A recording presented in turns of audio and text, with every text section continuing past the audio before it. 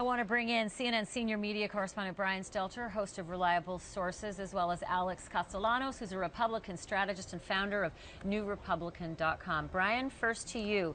Bad strategic move by Donald Trump to skip that debate?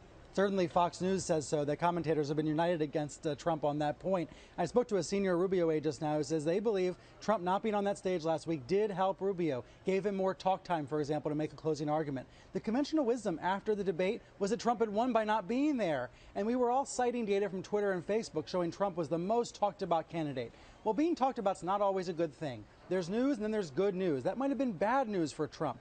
Certainly, a lot of the talk was negative, and some people were motivated to vote against Trump. Some people, I think, we see the high turnout numbers on the GOP side. They were going to the caucuses particularly to vote against Trump. But I do think there's been an overreaction, an overcorrection in some of the coverage today. I'm hearing a lot of anti-Trump coverage, even though we know he's the favorite to win in New Hampshire and in other states. You know, since you just said that, let's just go ahead and put those New Hampshire, I think we have the poll of polls numbers. Yeah, they're striking. Unbelievable. Let's all remember this, folks. If you're basking in the glory of Donald Trump losing by 4 points last and some night, people are. We got Trump at 31% and Cruz at 13%. That's now we'll for see New how much Hampshire. that can change in the next few days. We'll see how much Rubio and Cruz can take advantage of this. But I just looked at the early ratings for last night's coverage, actually. These were the highest rated caucuses in many years, probably ever. Why? Because people wanted to see if Donald Trump could be beaten. My kids I think people were tuning in for that reason. They're 8 and 10 years old. My kid even sketched all the candidates. He's so fascinated So certainly by them. air has been punctured out of the balloon, right? This has been a tough moment for Trump, and we see him tweeting. But I think it's dangerous to overreact to it and go too critical about Trump, given all the challenges he faced in Iowa. And I think, Alex, you might be able to weigh in on this. The notion that Donald Trump may have thought he was bigger than the process by skipping that debate. He may be chastened by what's happened last night, but I wonder if it's the machine. Did Donald Trump think that he was bigger than the machine, that his celebrity, that his prowess, his momentum was bigger than the machine? Because Cruz had that machine fine-tuned. Will Donald Trump start looking at New Hampshire, even with that massive lead, and start fine-tuning that voter machine?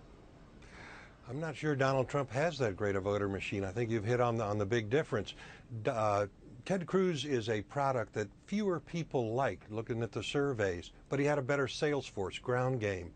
Donald Trump is a product that more people liked, but he didn't have the sales force. And I think in a small state, in a small caucus state, give Ted Cruz credit, he maximized what he could do. New Hampshire doesn't fit Ted Cruz that well.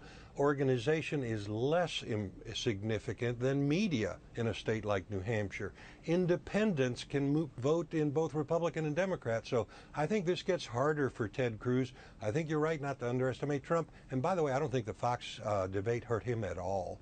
The reason we put candidates in these debates is to test their strength against each other. We put them in a pit like gladiators to see who's the strongest. Well, guess what? The strongest force in Republican politics is Fox News.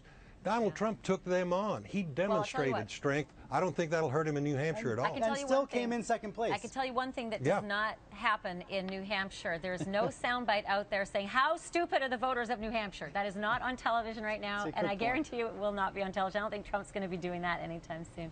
Hey, I got to stop it there, guys, but Brian, thank you for that. Thanks. Alex Castellanos, we'll see you in a little bit.